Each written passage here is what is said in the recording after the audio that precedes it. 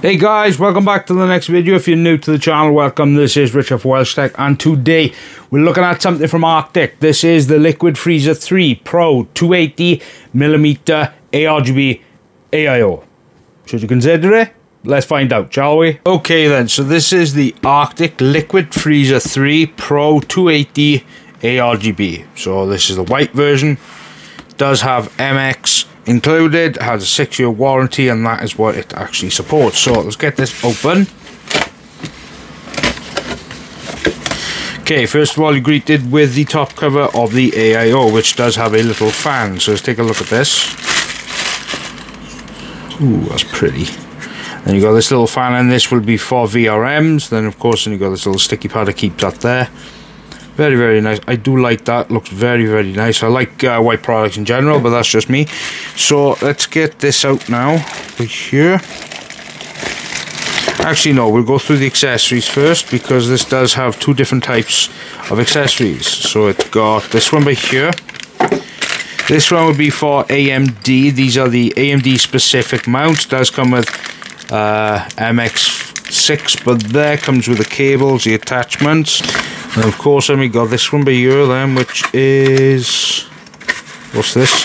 Aha, this is the this is the Intel bracket by here. That is cool. So that is what you hold the CPU down with. That's just better for contact for the CPU itself. Obviously it supports 14th gen as well as 1851, which will be the Ultra series for Intel. So let's have a look at I'll get the AIO out and we'll have a look. Okay, so this is the AIO by here. Now it does come with obviously that, but there obviously you're going to have to take this part off by here for the magnetic top, which obviously goes by here like that.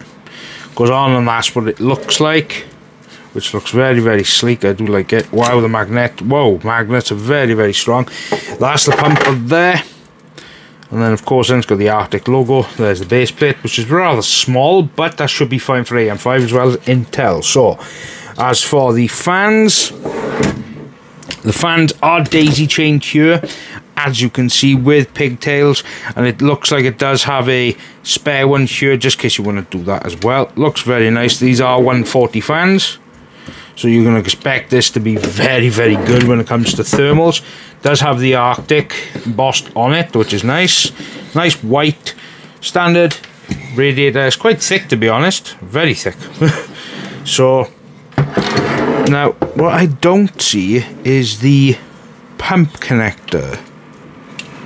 So one thing I don't see is the pump connector, unless this takes a connector. I don't know. So let's have a look at these. So that's going to be for the VRM. That's going to be for the VRM fan and pump. So the pump is a 4-pin, so are the fans, so is the VRM, that's a 4-pin. But if you look at these by here, they don't look like they're wired up for 4 pins, as you can see.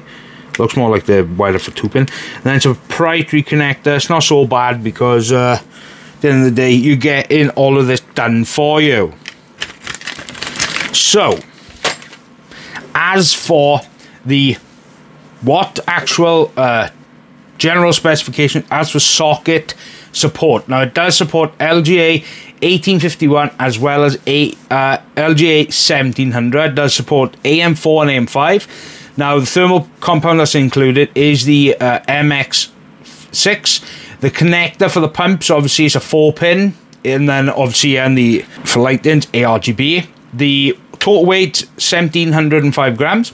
As for the CPU block, however, the VRM speed, or the VRM fan by here, does go between 400 and 2500 RPM with a current at 0.05 amps at 12 volt DC. Now the pump, which is by here, the pump, it ranges between 800 and 2800 RPM, that is PWM controlled. The current and voltage is a 0.38 amps with a 12 volt DC. The dimensions are 109 by 91 by 69, and the LEDs are 12 times ARGB Gen 2 LEDs, and the current volts for that are 0.40 A with a 5V DC. As for the radiator and the fan, normal, it's 450mm with a diameter of 12.4mm and the inner diameter at 6. Now, as for the radiator is made out of aluminium. The dimensions are 317 by 138 by 38mm. Wow, that's a thick rad. Now, let's get this installed on the test bench and see how this performs. Okay, so when it comes to the overall installation, now what you want to do first of all is grab these plastic washers. These are for the brackets, so you put them like this, like that, and like that. That's done. Now, you have brackets here, but that are labelled, if you can see. Left, right. Very easy, very simple to actually navigate. Now, when it comes to the installation part, what I suggest doing is this. Put the screws each side, go like this, like that. Now, obviously, this is going to depend if you try installing this on a case that's right up. Obviously, it's not going to work, but doing it like this, where you can just tighten it a little bit, keeps it in position, stops you from losing track of the plastic washers at the back. So you just screw in until it stops, both sides. That's the left one done. And then of course you take the right one, exact same process. It would be easier with a magnetic screwdriver for one side. All about getting that initial grip on the threads of the back plate. Now, of course, this is only for AMD specifically. This will also include AM4 as well for this installation, because they use the exact same type of backplate, except for AM4 backplates, of course, are a tad different.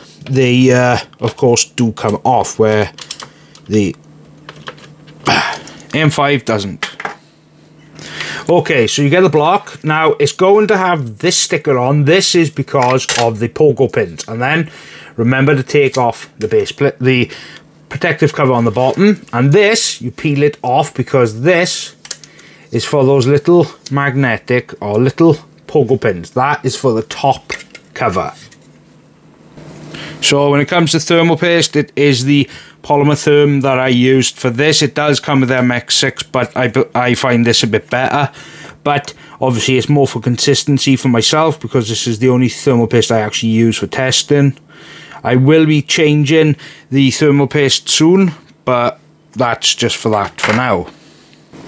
Okay, so what you want to do, place it up this way. That's where the pogo pins go. What you want to do is place it in the middle. Place one side and one side like that. Now with this, you will have to put a bit of force, because there is a little bit of a tension here, so you will need to tighten it down until it stops, until it's fully seated.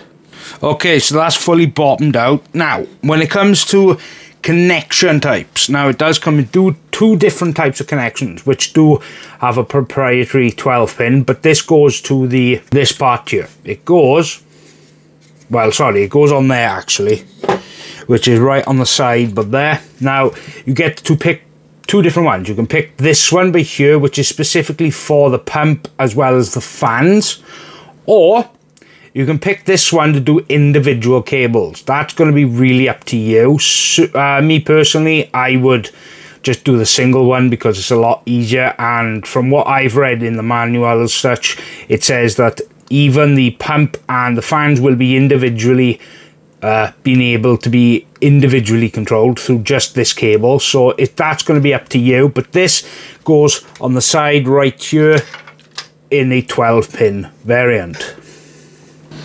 ARGB, where does this go? Well, I'll show you the header now. Okay, so you see this header by here, that is an ARGB header. So these pins here, you want to make sure you line them up and then just put it on like this, and then you go down like that until it's done. Now these connections here, obviously this has got three individual ones for the pump, the VRM fan and the CPU. So the CPU fan is usually close to the CPU itself. Then you've got the pump, which is going to be just up from it. So basically just take the 4 pin here, for the CPU, or you take individual ones that come with it bundled and you put it into CPU for the fans, and then you put the pump one in the pump header, and that's it for AM5 installation.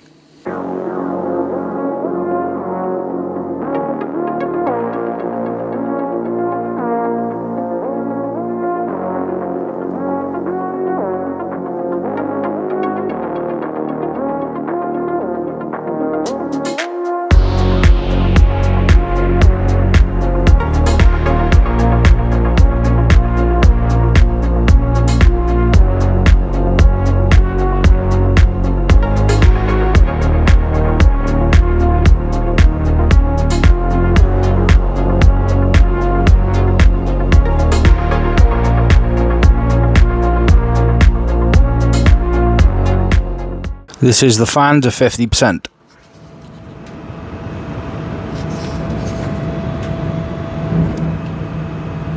Very quiet, 50%.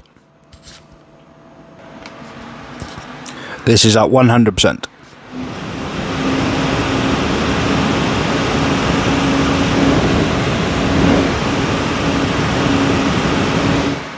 They are very loud at 100% fan speed.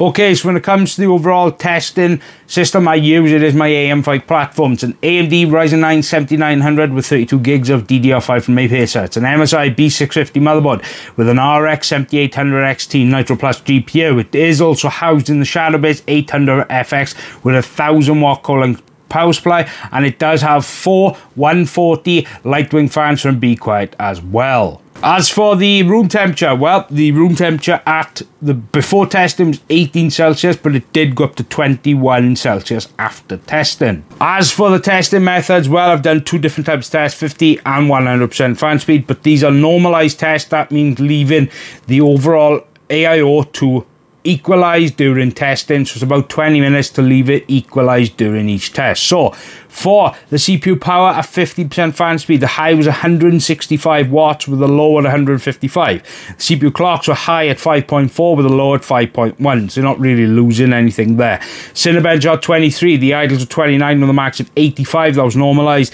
Blender Pavilion, idles 29 with a max of 85. Blender Classroom, idles 29 with a max of 85. And 3D Marks test, the idles were 29 with a max of 74 Celsius. As for the 100% fan speed, now we did get a little bit more power. This time the CPU power draw at high was 172 watts with a low at 163, with the CPU clocks being the exact same, 5.4 high, 5.1 at low. So for Cinebench R23, the idle did come down to 27 Celsius, and the overall testing of the whole board is actually the temps have come down. So the max of Cinebench R23 is 82 with a blender. Idle 27 with a max of 81. Blender Classroom idles 27 with a max of 81. And 3D Mark Super Test, the idles 27 with a max of 70 Celsius. Okay then, so what did you think of that? Now, all I'm going to really say is that this will be the first AIO I've actually looked at from Arctic. Now, as for a performance standpoint, where it's fantastic for thermals, which it really is, I do think the VRM does definitely help.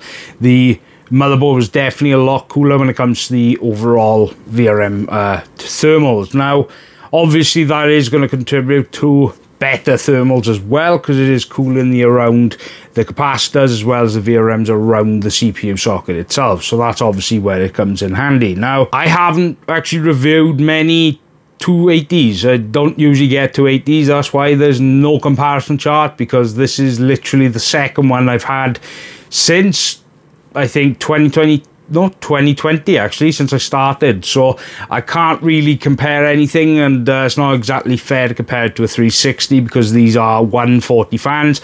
They do push more air than a traditional 120 fan. So yeah, as for the pricing, it depends on where you get it from, but if you do use this link that is in the description, and you use this code that pops up on the screen at backtotheoffice.co.uk, you will save 5% at checkout. So go check that out, save some money. And if you want the white or the black, they've got it in both variants. They also do sell the 360 versions, so just make sure you use my code at the end of checkout and get 5% off. As for this AIO, it's a good AIO. Do I recommend it? Definitely. It performed fantastic. And quite honestly, the price isn't that bad. If you're considering Thermalright, then they don't actually do many 280s. I don't think they do any 280s. The only ones I've ever seen is 240s and 360s. So if you're looking for a 280, I could probably say this is probably one of the best on the market. So that's going to really depend on what you're looking for. Obviously, a 280s are much bigger and it's a lot harder for certain cases to accommodate, but that's up to you completely. So yeah, I like it. It gets my recommendation. And as always, don't forget to subscribe because I've got absolute tons of stuff coming. Lee and Lee build. Then they want me to do, they contact me again for another one for a budget build. I've still got that Intel motherboard to review. I've got the Lexar 1TB SSD to review. I've got a Gen 5 NVMe from Kingston, so make sure you subscribe for that. I've got absolute tons of stuff. One is behind me that I need still to review. And as always, I hope you guys have a fantastic week and weekend ahead of you. This is Richard from WELSHYTECH. Goodbye.